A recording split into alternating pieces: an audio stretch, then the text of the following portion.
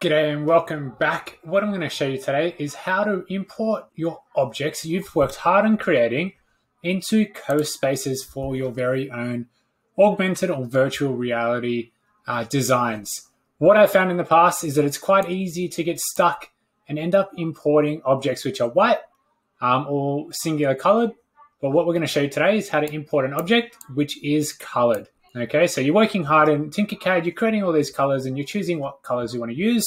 I want to make sure that you can actually bring that into Cospaces and, have all those design aspects come to life as well. So here's an example of an object I've created just out of some of the shapes that you can use in TinkerCAD.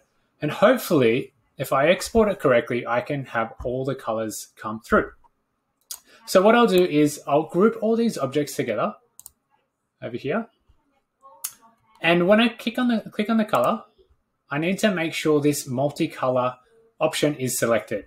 Sometimes what you'll find is that when we group things, depending on how our objects are formed, they won't be multicolored and it'll all be one. But what we want to make sure is that we click multicolored, and therefore we have those multicolored objects there. Next, we simply need to export. Make sure it's an OBJ, so an object, and that should export a zip file. So from this zip file, we'll have to open this up and we'll have to extract all of these files. You should hopefully have an extraction software on your computer.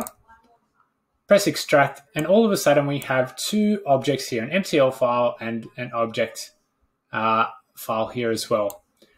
Now, the mistake that I was making before was that I was only dragging in one of these files. What we actually need to do is select both and drag both together. And you'll find, hopefully, fingers crossed, it should come out in color. There we go. I only had a few colors here, but as you see, I've kept all the colors.